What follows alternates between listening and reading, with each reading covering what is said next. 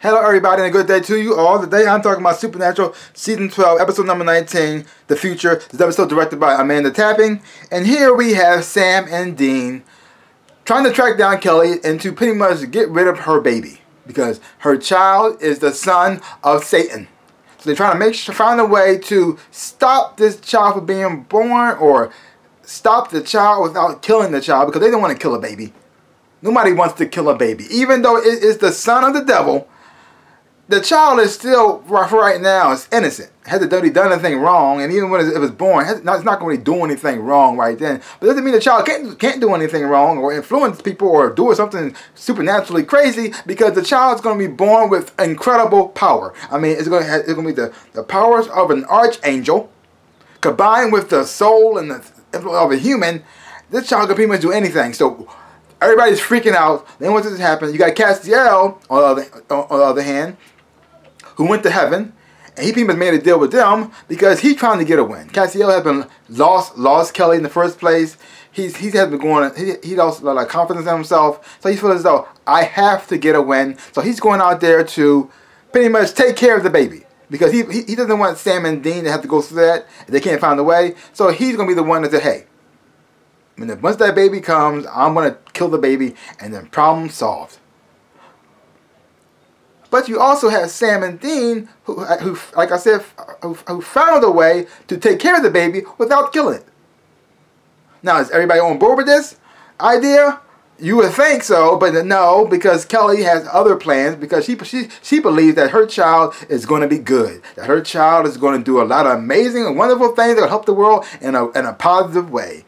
And there are some signs that that could be true. But here's the thing: she is carrying the son of someone who is a known liar.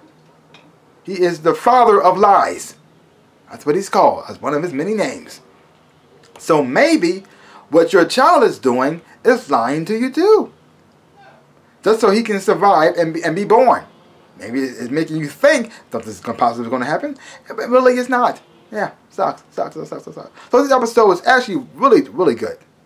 And even though this child is the son of the devil, I actually want the child to be born myself too. I really do, because I want to see this what happens. What's going to happen when the son of the devil is born on earth? Is it going to grow up like a regular child? Is it going to grow up really fast and become a man quickly? Or I don't know. Is it going to come out with powers already? Is it going to learn how to control them? Or is this going to... Or it could be the opposite. It actually could be a good baby. Who knows? But I actually kind of want to see it. Let's just see this what happened. And watching Sam and Dean and Castiel, how they interact with one another, is always interesting to me. Because, see, Castiel to them is like the brother they never had. I mean, they've been through a whole lot together. They've been on opposite sides a couple times. They've been fighting. They fought alongside one another. Castiel went from being extremely powerful to not as powerful as he used to be. But he's still loyal to Sam and Dean. But other times he could go on his own. And then you have Sam and Dean. Sometimes they fight and bicker between one another. They pretty much are brothers. They pretty much are brothers. They do love one another, and they care for one another. But at the same time, they also fight against one another at the same time too. Because when they get an idea in their head, both of them are all of them are quite stubborn.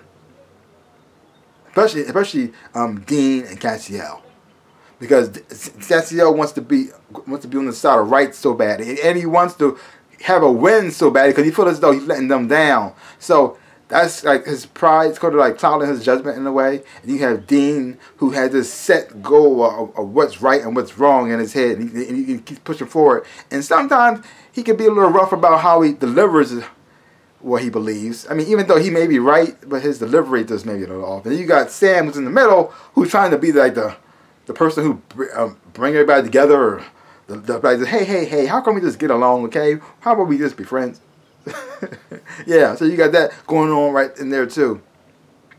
But overall, like I said, it was a pretty good episode. Just watching how Kelly acts towards her baby makes perfect sense. I mean, this is her first child. Even though she knows deep down that her child is born from evil, she still loves it no matter what. No matter how crazy that is, or insane, that she loves that baby. Oh my God, that's insane. That's insane. But leave your comments down below.